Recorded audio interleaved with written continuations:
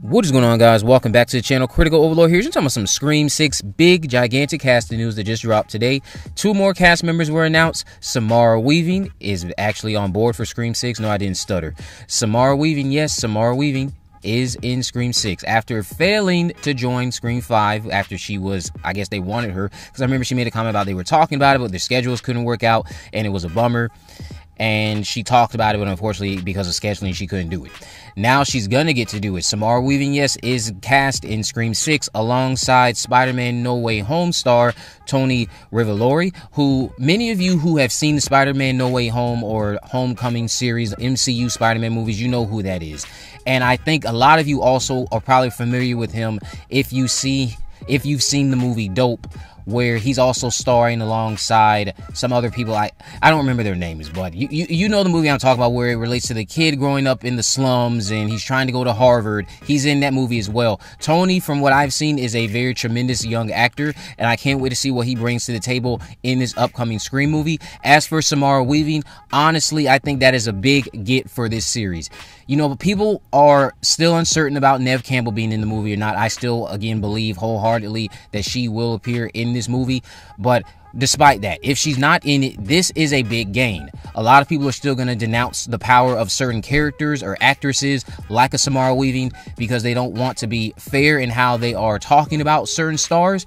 Bringing in Samara Weaving after losing someone like Neve Campbell, who again is a big part of this franchise, I would say that's a big giant win. That's a big win for you. Samara Weaving, I don't think this is anything that's last minute. I think Samara Weaving has of course always been a part of the cast.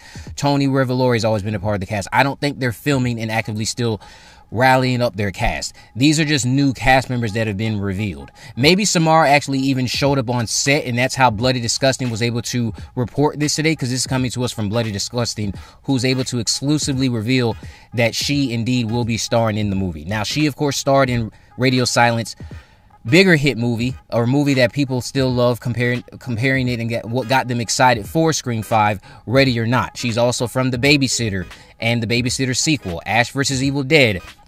So this is a win for people who are fans of Samara Weaving. They are going to show up. They are going to show up. I'm not saying she's going to make a gigantic, monumental impact at the box office, but I can see how the Samara Weaving fandom, because again, don't downplay fandom, the power of fandom with certain actresses and actors, they will show up and put their butts in those seats. They don't care what the material is. They will support that star in whatever the project is. So, you know, I think this is a big win. I think this is a big win for them. I'm excited to see what role she plays. I've seen people theorize that this is Stu Macher's sister. I think she's honestly too young. Doesn't mean, of course, that they couldn't have had another kid, I guess. And I guess just, you know, raise a second child, and that's why she's so young. So, like, thinking she's Leslie Macher, I guess is a possibility, but I also don't think the chances of that happening are too high, only because, again, she's very young. If Leslie Macher is who I think Leslie Macher is, given that she's Vince's mom, then I don't think Vince's mom would be that young with a child who's also this young as well, and clearly an adult now is also flirting with high school girls. So like there's already some logic holes there. So I don't think she'll be Leslie Macher. If she is, she is, but she might just be, again, a reporter. I think I've touched on this, or some people have theorized about this. Samara Weaving starring as a reporter who's trying to show up Gale or something. I'd love to see something like that. Or maybe Samara Weaving is just a friend of Sam that Sam met in New York after she moved to New York with Tara to go to school, and this is just one of Sam's friends.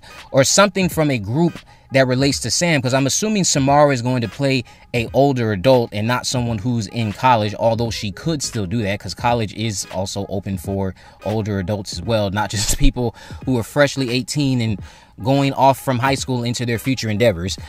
Anyone of all ages can attend college, so maybe she actually is a college student, but I'm hoping that she is starring as a reporter in the movie, and she's hopefully, most likely, there's a chance she could be the killer, but I don't see her being the killer. I don't see her being the killer in this movie. I think, honestly, the role she will play will be something that's very minor.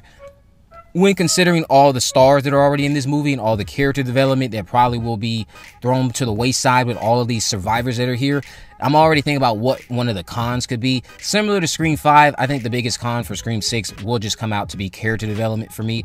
You have a jam-packed group of survivors now, and we're constantly tossing in these new characters that also are going to need breathing room. But of course, if they're just here for the body count, they don't really need that development. But hopefully we get to the point where there's enough of compelling, well-developed arcs for our survivors, and also some interesting arcs with a few new interesting characters. I don't want all of the new characters to be just there for the body count. I don't want that. I want them to be developed. I want them to be fleshed out. They can still die, but make their deaths have some emotional weight to it. I get this is a slasher movie, and the chances of what I'm talking about are probably slim considering whatever the runtime might be, but I'm really just hoping for some better character development this time around. That's really my only biggest complaint with Scream 5, the character development. There are, of course, other issues with it as well. My biggest thing that I really love, and I think a lot of you will hear that from me often when you listen to some of my reviews, I love character development. I love fleshing out characters. I love us giving arcs to characters, something for your audience to latch on to and say, yes, I want to root for them, or no, I despise them. Something that gets me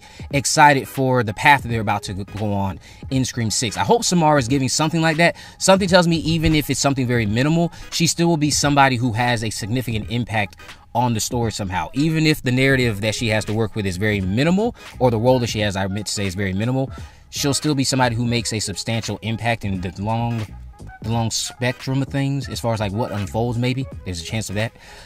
But as far as the other individual who again landed himself a role, Tony, I don't know what he could be doing. Maybe he's starring in the movie as Rory, because there was this character we were told was named Rory that would be a character in the movie. So we'll see if he actually starring as Rory. No official character names have been revealed. I know there was that character sheet that I made a video talking about and speculating on, but there's been no actual official announcement from anyone involved with the production saying that these are actual character names. So we'll see how true any of this stuff ends up being when it relates to character names. But Samara Weaving, she is in Scream 6. That is a significant W. I believe that this is going to be a giant push for people at the box office, depending on how they market this and maybe use her for marketing reasons. But let me know what you guys think about all this down in the comment section below. If you haven't already, of course, make sure you subscribe. Turn on post notifications. You can never miss a video. In the description, I'll have links to some social media accounts on Facebook, Twitter, and Instagram. You can message me there, of course. Let me know any movies, news, or reviews you'd like me to cover in the future. And with all that in mind, guys, I will see you in the next video.